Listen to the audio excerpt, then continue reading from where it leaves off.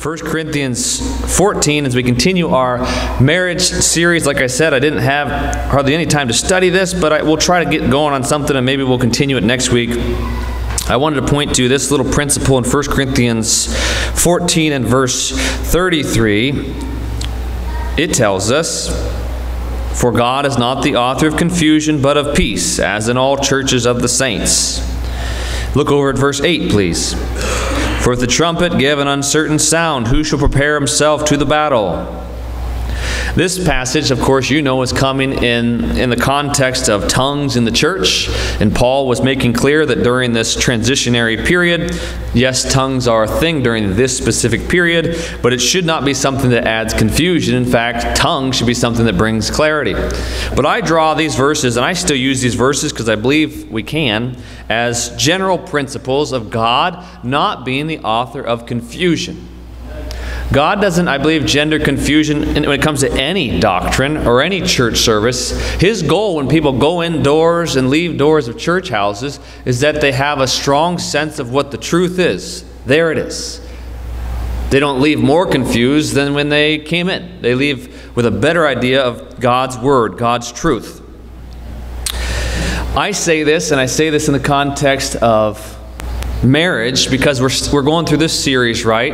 And oftentimes I'll defend the permanence of marriage position, and I'll give you reasons why I defend it. But in my opinion, the permanence of marriage position is a very clear position. As the scriptures say, two become one until death. And then you play that out, it's very easy to explain, to preach, to teach. And whether you agree with that or not agree with that, I hope you will at least agree that it's a very clear position. Beyond that, you have churches that have all kinds of different tangled up messes of, well, sometimes it's permanent, but it's not really permanent. And then if you do this, it can be permanent, but it's not until death. And then I'll show some examples this morning of what I believe is confusion.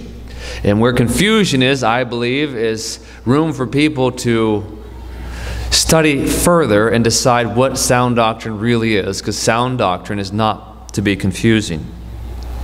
It should be a trumpet with a certain sound is what should be coming out of churches today. It's an important thing, too. You think about the warning of a trumpet, you think about battle. The trumpet would sound and people would be ready for the war, for the danger. It's important to find what you believe, study the topic of marriage, and preach it strongly, because we know from Scripture, and we've already read it before, we know that marriage is important in God's sight. And we know that breaking the bonds of marriage is abominable in God's sight. Hebrews 13:4 tells us, let me read it for you again, "Marriage is honorable in all, and the bed undefiled, but whoremongers and adulterers God will judge." The Bible tells us this marriage is an honorable thing created by God. And it tells us that those who practice whoremongering or fornication or adultery, there's judgment there. So truly, churches, Christians, we need to figure out, well, what's honorable marriage and what is adultery? So we can sound this trumpet so people aren't judged in their lives. We have every reason to study this topic, but sadly many churches don't. We also know from the words of our Savior, Jesus Christ, He told us that He taught us of not just adultery of, someone sleeping with their neighbor, which is just common adultery, but Christ put a finer tip on it and explained to us very clearly that if this neighbor, for instance myself, if I divorce my wife, Emma, if I divorce her and then marry my neighbor, it's also adultery. It's just glorified, sanctified adultery. Christ tells us that throughout the Gospels. Okay, but that's what you have today, isn't it? Though I think society still kind of looks down on, well, you shouldn't cheat on your spouse. But what we've done is we've neglected Christ's instructions, and we said, well, if you go get a piece of paper from the judge, then you can cheat on your spouse. Because we've changed it, right? Well, Christ was very plain. He tells us in passages such as Luke 16:18, "Whosoever put away his wife and marry another committeth adultery." So Christ says, no, that don't go. That don't go. This made-up thing called divorce, it doesn't give you an excuse to go sleep with your neighbor's spouse. We are called as Christians to warn the wicked. It tells us in Ezekiel 33:8, "If thou dost not speak to warn the wicked from his way, that wicked man shall die in his iniquity, but his blood will I require at thine hand." I'm setting this up to tell us that churches, we can't just push it off as a small doctrine, unimportant doctrine. We have to realize that we have to decide there is sin here on this topic. What is sin? What isn't sin? And we need to warn once we decide what sin is. Warn.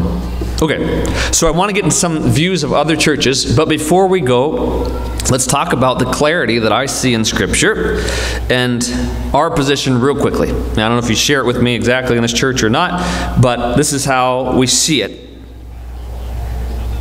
We see marriage as until death without exception. Today, that position is viewed as crazy, right?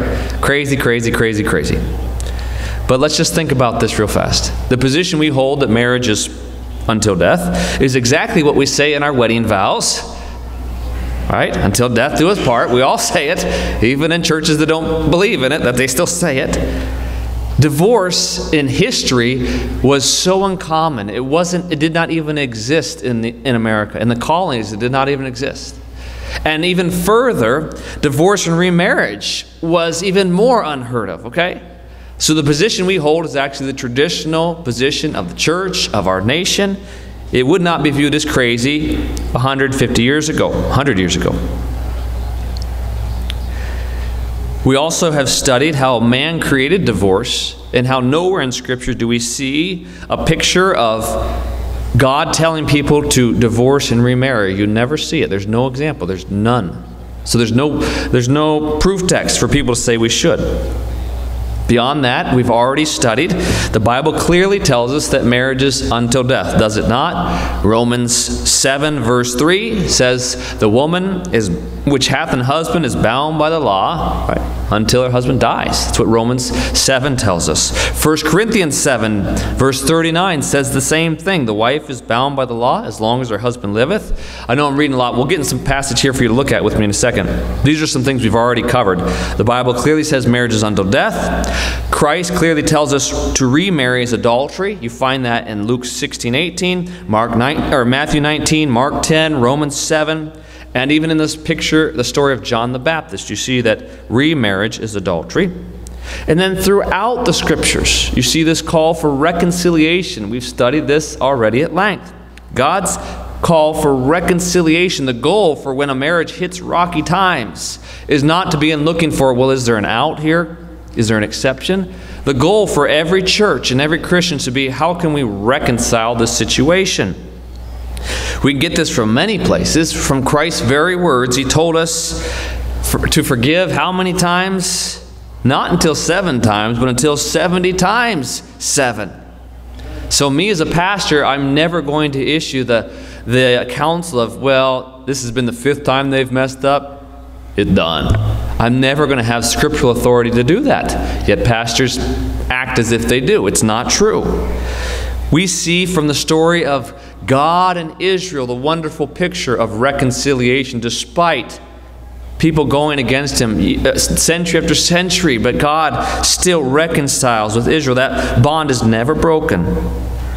In the story of Hosea, you see God tell that prophet who had an adulterous wife. He says in Hosea 3:1, He tells Hosea, go yet, love a woman beloved of her friend, yet an adulteress. He says to keep that marriage in place despite the infidelity. Reconciliation is seen in Malachi chapter 2, the picture of God and Israel. In 1 Corinthians 7, reconciliation is what churches should be calling for. I said all that, and I said it quickly because I wanted to save time for what do other churches preach. Are their positions tenable? My wife, who is always helping me out in different ways, it was about 11 o'clock last night. Got to do some studying for tomorrow. I asked her to start looking through church websites at what other churches are teaching on this topic of divorce, remarriage. And so she did some searching for me. I had done some searching a while back. But you know the first thing you find about what most churches say about divorce, remarriage? The first thing you'll notice is that they don't say anything. Hardly anything. In this valley, it was hard for us to find a church that had any position stated on the topic of divorce and remarriage. It's an anomaly. It's confusing because the sin of adultery is mentioned 56 times in Scripture. 56 times, including 28 times in the New Testament, including many times right out of the words of our Savior Jesus Christ. But churches today don't have information on it on their websites. They don't preach sermons on it. They don't even touch it. Why? Why? Because it is the idol of our day. It's the idol of our day that we can't touch because everyone's kind of has the idol. So if you mention it, then someone's going to get upset. It's like if my own members aren't in the sin, then their grandparents are, or their father is, or their son or daughter is. It's the idol. It's the original idol of the church is divorce, remarriage, adultery. So all the churches stopped talking about it. And that's when they did the world a huge disservice. What you'll find is most churches will not even talk about it. And they should, if they're true prophets, they should sound the trumpet and say there's judgment involved when people go into adultery. There's judgment involved. There are even passages that tell us plainly that, the fornicators and adulterers shall not inherit the kingdom of God. There's even a clear picture on this topic that those who live in these sins, they never knew the Savior. And they need the Savior. There's every reason to preach on this topic. You'll find today, and I want to put this as something for you to think about, many churches are still okay. Well, I shouldn't say many. A few churches are still okay with preaching against gay marriage. Okay? And you'll find some sermons going out about this. Right? And they're treading this water now of it's starting to get harder for them to preach this because pretty soon they're like, well, we got people in our church who are in that sin, or their son or daughter, they're now gay, so we got to stop talking about it. You're going to see the same pattern that you saw with adultery. Sin, sin, sin, sin, sin, until everybody commits it, then don't talk about it. It's the same thing you're going to see with gay marriage. Sin, sin, sin, sin, sin. Oh, but now the whole church is filled with it, or they're related to be filled with it, so don't talk about it. It's called ear tickling. It's called churches not worth their salt. Many Baptist churches are preaching marriage is between a man and a woman, but it's completely crickets when it comes to adultery. So what we see from other churches, first, no mention of the sin at all. The second thing that we see are these words, and it's almost verbatim across websites that even mention it. They will say, God intends for marriage to be until death. But whatever. It's pretty much the next sentence. God intends for it, but whatever. They'll write this reason, that reason, this reason, that reason. Look in your Bibles in Mark chapter 10 real quick. That's not the way God describes marriage. Kind of like I wanted it to be this way, but let's look first at Mark 10, verse 6. Mark 10:6, and we'll put that analogy, that comparator in there. Look at Mark 10:6. But from the beginning of the creation, God made them male and female. That's a dogmatic sentence, isn't it? God made them male and female. Well, if we're hip like the rest of the churches today, we could say, well, God intended for male and female, but whatever. Whatever. God intended it that way. Would we do that? What would you call me if I started doing that? You'd probably walk out and be like, this guy's disingenuous with the scriptures. He's just trying to please people. He's trying to grow a new audience. He's trying to be woke, right? Like everybody else. That's what you'd say. Well, that's what the church has already done when it comes to marriage. Look down at verse 9, 10:9. Let's look at 10:8. Let's read into it. 10:8, and they twain shall be one flesh. So then they are no more twain, but one flesh. Does that sound like intend? God intended for two to become one. But whatever. Whatever. Look at verse 9. What therefore God hath joined together, let not man put asunder. But whatever. But whatever. He intended for it to happen. That's not the words of Scripture. Words of Scripture are very plain. God did this. God created marriage in such a way that it was a male and female come together until death. Right? We can't say that there were the God's rules and then just these other things upended God's rules. It's not true. So you find that, and I'm generalizing some, but this is the central theme is those words, God intended, or God's plan for marriage was this, but then everybody broke God's plan, so now it's anything goes. That's not a tenable position in Scripture. Look at, let me give you the third one. The third one we saw was this one. This is throughout many, many churches. I think I might do a whole sermon or a whole Sunday school lesson on Reformed preachers, because, boy, they bug me. They act like they're scholars, but they come to some of the most illogical conclusions on some things, including on divorce remarriage. So people like Vodi Bakum, John Piper, Paul Washer, people revere these. Whoa, these guys are really spiritual gurus of Scripture. Most of their churches, when they come to this topic, what they say is, yeah, it's wrong. Divorce remarriage is wrong, but God forgives. But God forgives. Let's study this just for a second. Let's study this for a second, because it's important. It's important.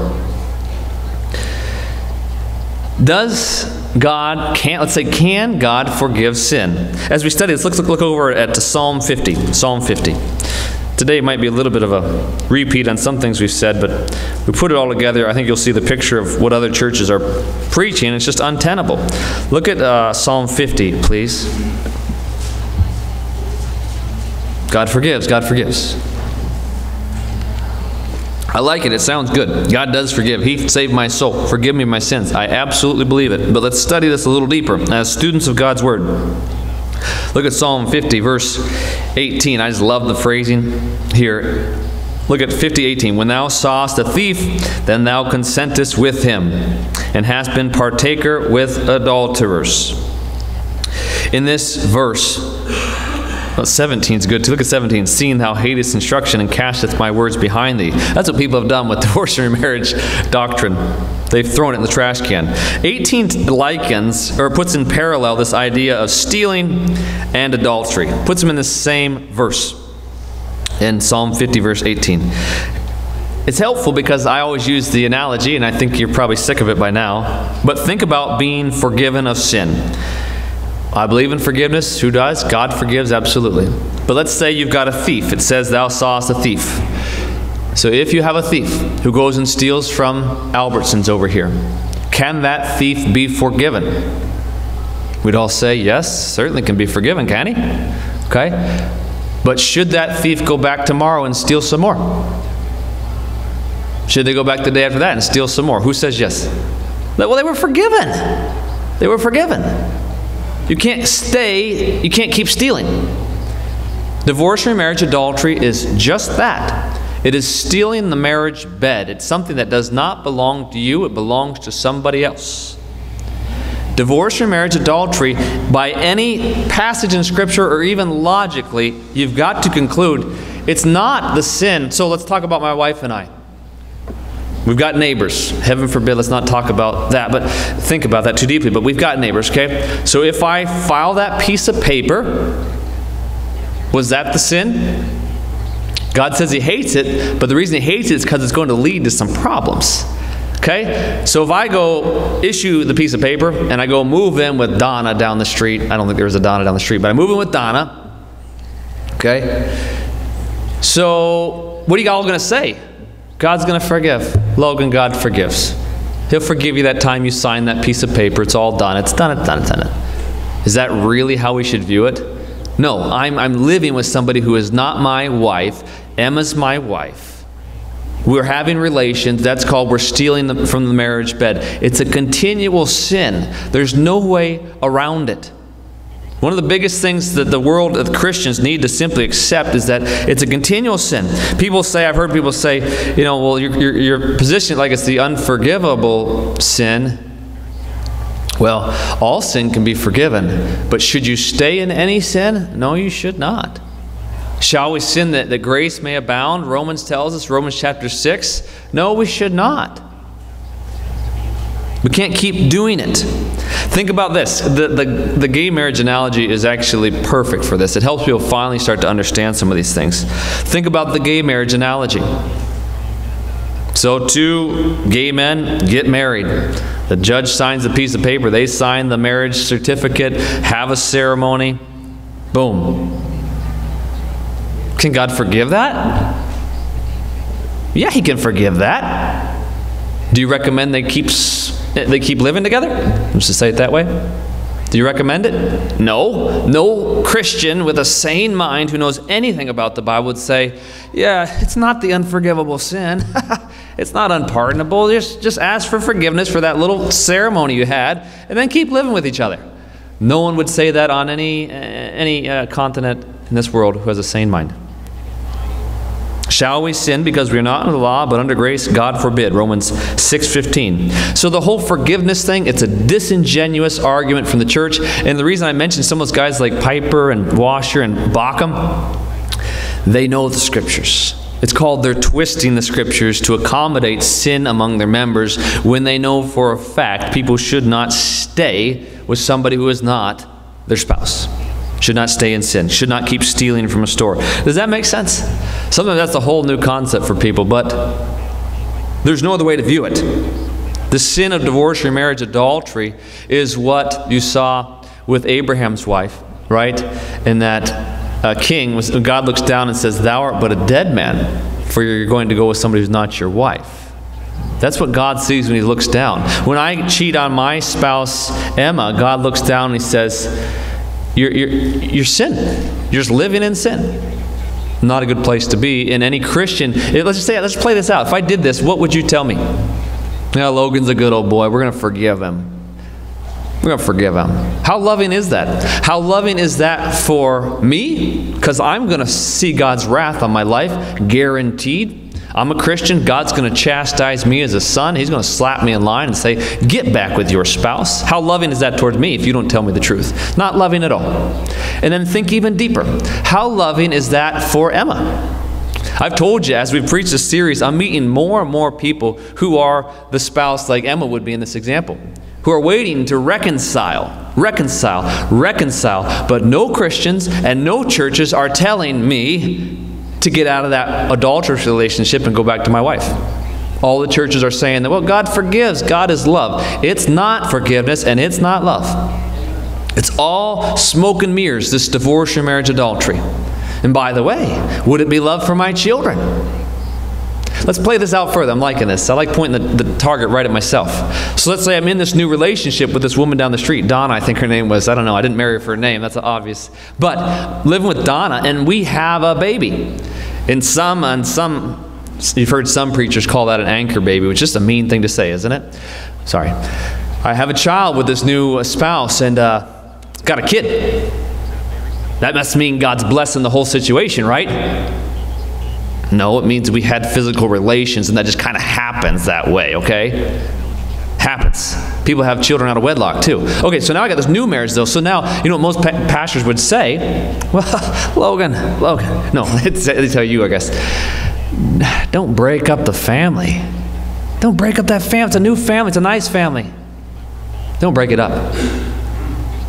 Well, the first family was broken up pretty darn good, wasn't it? Now you got another family started here. What's the answer? Churches will struggle with this. They'll give all kinds of confusing answers. Well, maybe, maybe not. Maybe go back. Maybe stay. Confusion. You know what I say? You're married until death. I can give every person I meet a very clear answer. Well, you got a nice baby. He's a beautiful baby, wonderful little baby. But you married.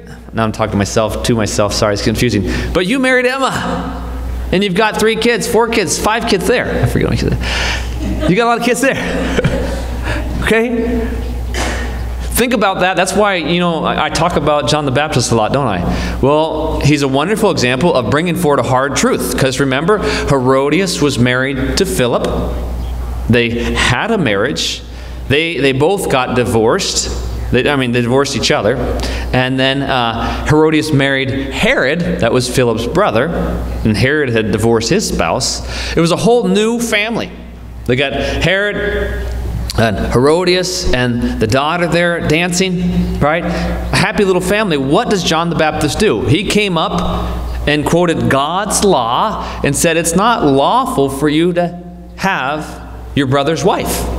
He called Herodias Philip's wife. Despite the divorce, despite the remarriage, he said, no, you're still married there. I take those words from John the Baptist as there's more in there, but all the evidence I need that today, when you see somebody living in divorce, remarriage, adultery, you have scriptural authority to say, you're still married to the first spouse. I'm sorry, but it's just the truth of God's word. It's 2 become 1 until death. So if you ever see me living with Donna, please come up and tell me that. Please come. It would be absolute love if you told me that. That was a long point there on God forgives, but I hope you understand it. Hope you understand it. There's forgiveness anywhere, but forgiveness is never an excuse to stay in sin. Never. And divorce, remarriage, adultery is continual sin. How about this one? And we're using it up all the time pretty swiftly, aren't we? How about this one? This is one that you also see quite often. Let's look over at, well, let me talk it through. I'm sorry I do a lot of talking, but I hope you have seen the verses that we've already brought forward on this. How about this one? Many churches say this. They might combine it with a God forgives, or they might combine it with a God intends kind of sentence, but they'll say this. They'll say, it's wrong, divorce or marriage is wrong, and they'll say our pastors and our deacons shouldn't do it. But you can. But you can. You ever seen that before? Let's just break that down. So let me give you a quote. My wife looked this up. Let's look it up from a church that we were looking up recently. East Hill Baptist Church in Kent, Washington. But their phrase is like most others. It says, we believe that God disapproves of divorce and ordained marriage to last until one of the spouses dies. So you're saying, see, God ordained, God created marriage to be unto the death. But then it goes on to say, divorced and remarried persons or divorced persons may hold positions of service in the church and be greatly used of God for Christian service, but they may not be considered for the offices of pastor or deacon. Let's just break this down, okay? You've got people living in divorce and remarriage adultery. The church says that they can be used greatly of God for Christian service. If this is true, it'd be the first sin in the Bible. You can stay in that sin and be greatly used for Christian service. Let's think about the gay analogy again. Well, you know, you're in that homosexual lifestyle. You can't be a pastor or a deacon, but boy, you can be used for God's work here at Truth Baptist Church. There's a place for you. Right in service alongside the saints as you're living in sin. Does that make any sense to you whatsoever? No sense whatsoever. Romans 7:3 tells us present tense. Look at that. In case you haven't seen that, just look real quickly. Romans 7:3. Now, for some of you, maybe it's a newer topic. For others, you're saying, Logan, this is the 100th time you've showed me Romans 7:3.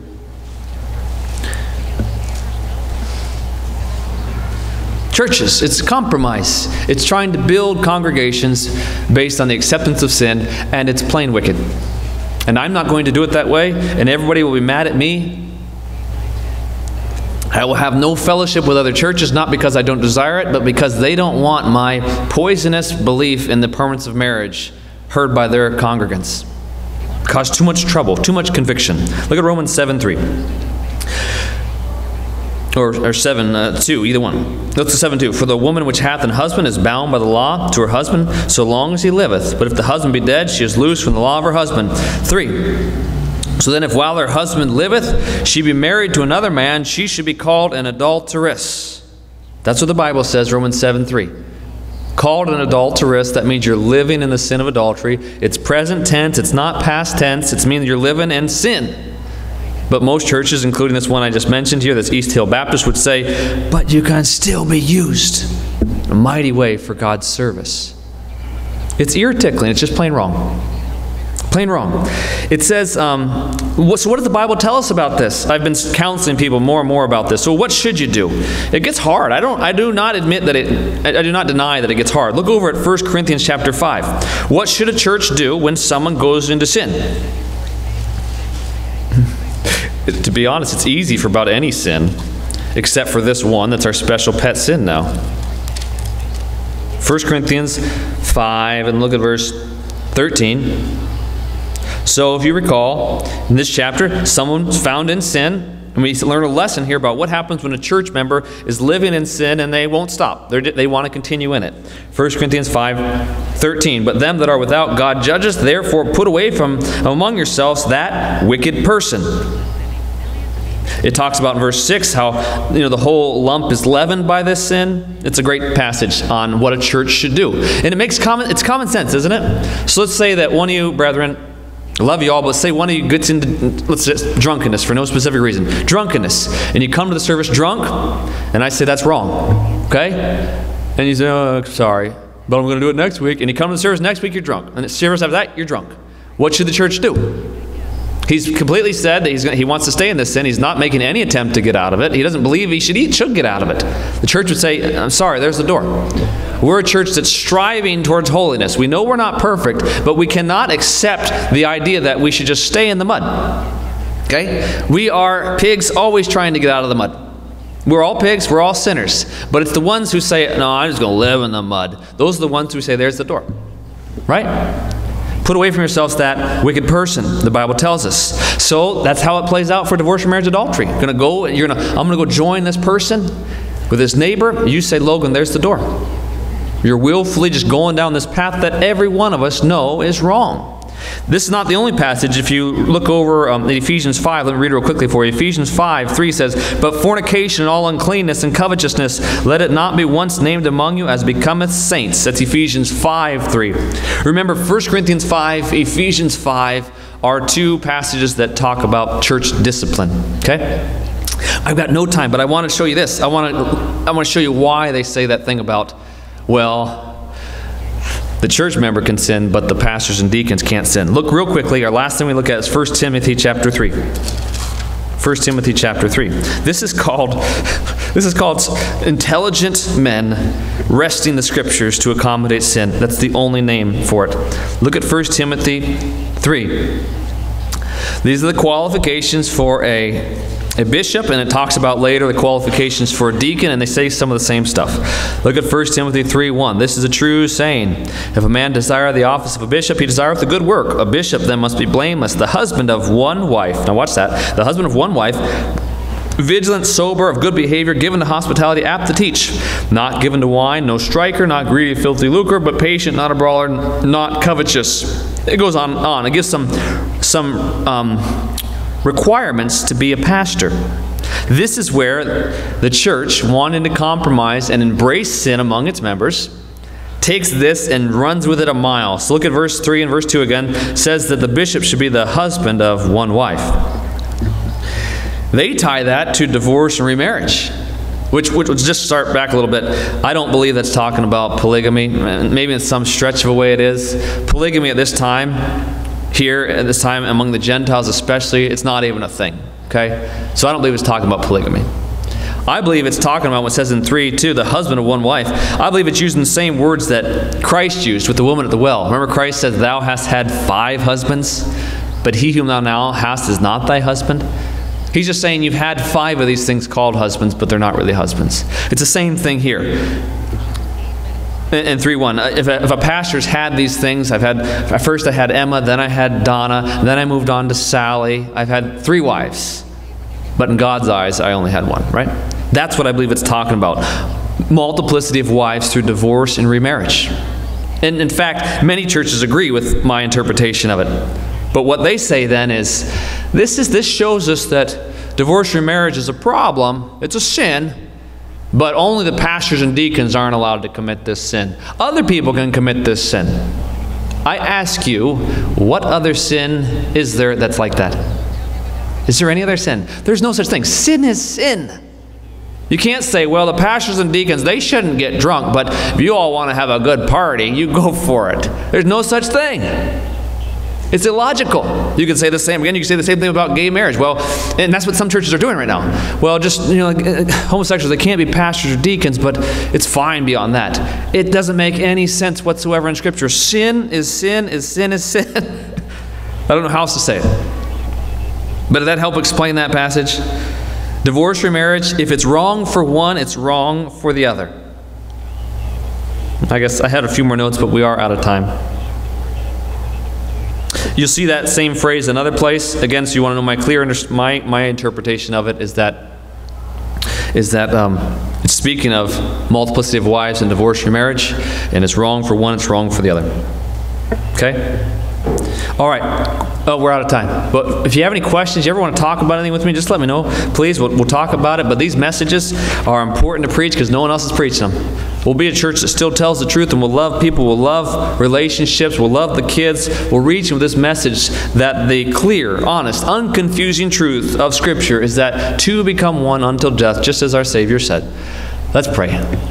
Our Heavenly Father, Lord, I pray that you'd please bless us in this next service, Lord, now as we look truly at the Savior, Jesus Christ. We just this morning talked about sin, Lord. And Lord, we know that's why you sent the Savior. There's salvation in Christ, Lord. There's freedom in Christ. There's liberty in Christ.